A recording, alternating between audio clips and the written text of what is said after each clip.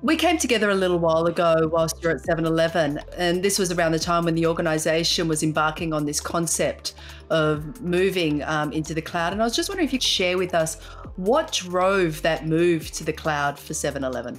It's a 24/7 business where they had great ambitions, but they couldn't afford any outages or any halt to their ability to take revenue and service customers. There has to be a focus on, as ever, security, but always on integration.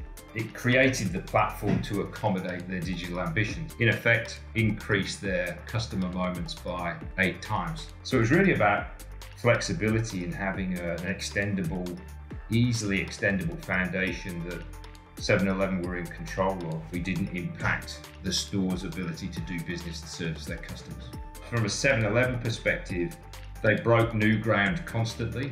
That's fantastic. Taking people along the journey and getting the buy-in and the collaboration throughout the process, it really does help. And it helps pull it all together and it helps reach that success.